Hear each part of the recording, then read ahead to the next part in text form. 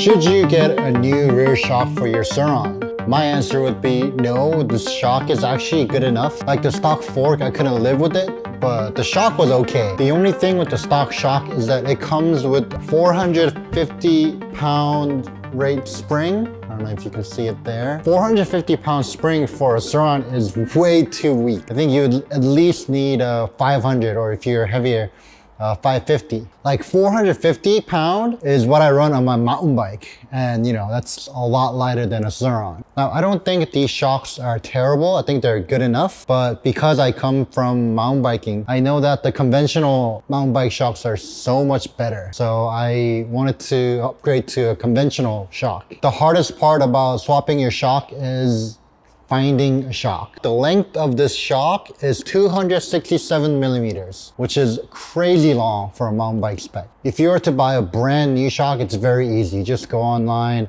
and order like a Fox float shock. But the cost of that shock is super expensive. It's like over $600. So if you're cheap like me, you gotta get a used shock. 267 millimeter used shock is very hard to come by. I had to search the internet for a few months until I found one on eBay. So the shock that I got is a RockShox Vivid RC2 model. I got this off eBay for $150, which is a really good deal. It was leaking and I had to do repairs on it. So after I bought it, I spent about $80 in repair, which is still not bad. Now, if you ride really fast, the improvements that you feel over the stock shock is huge. I'm getting way more traction when I'm going really fast with this Vivid shock. But if I were to choose the shock that I wanted to get, I was actually looking to buy a Fox DHX shock, but I couldn't find one online, so I got the Vivid. Now, swapping the shock isn't as simple as taking the stock shock out and just dropping in the new shock.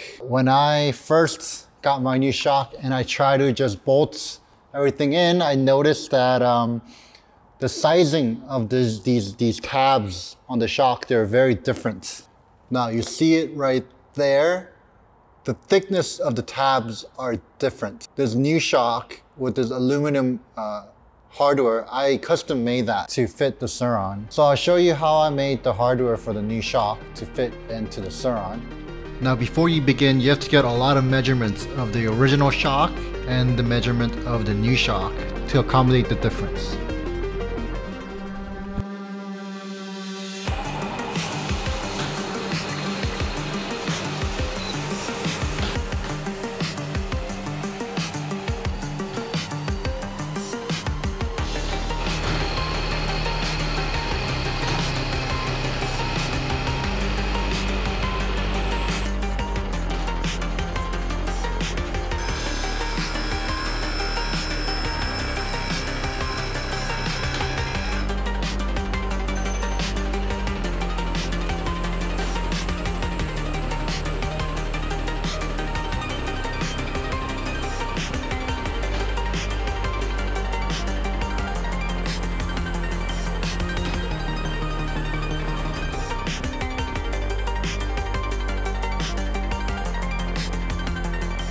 If you can't make your own hardware, you can order them online, but because I live in Korea, there aren't any available, so I had to make my own.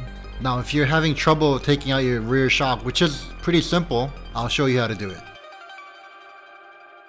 And to take off the shock, you have to remove the bolt off this, and of course, the shock bolt. So that's a total of 4 bolts. Now we're gonna take off this bolt first.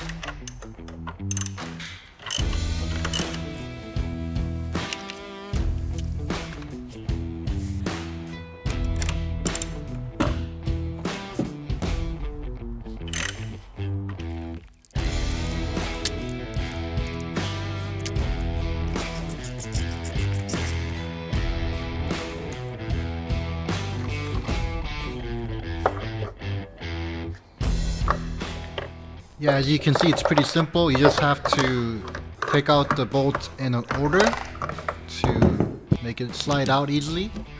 I hope this video helped you guys making your decision on whether to change a shock or not, whether to go through this trouble. And please stick around for more videos on the Sur-ron.